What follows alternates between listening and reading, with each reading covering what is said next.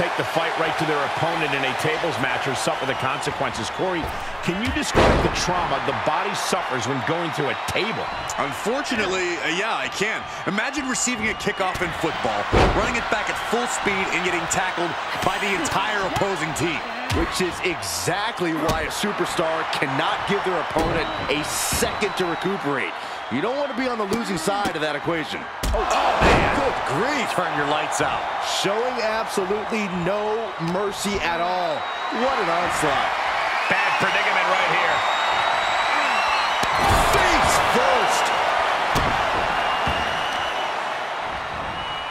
Carefully placed stomp to the arm. She's losing all momentum here. Yeah, the faults in her game plan are being laid bare. I do not know exactly what she has planned now, but I do know it will not be good for that table. She's in the ring now. Bang! Take a seat at the table. You can almost see the gears turning in their head as they set up the table. Oh, heinous knee to the face. She's feeling the hurt here. Taking off from the ropes. Big forearm. What's the best piece of advice you could offer to someone in a tables match? Pick your openings carefully. If your attempt to put an opponent through a table is too risky or elaborate, they could go for a counter and steal victory right out from under you. Answering back. Oh, cravat sleeper is in.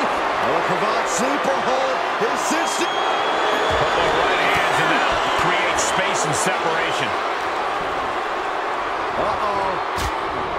Oh, and she turns it around.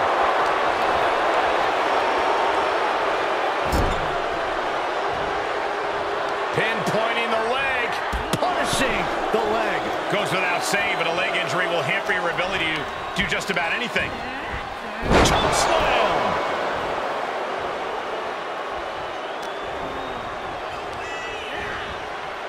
Places her right in the corner. Harsh clothesline in the corner, followed by an elbow, a forearm. My goodness, just punishing their opponent.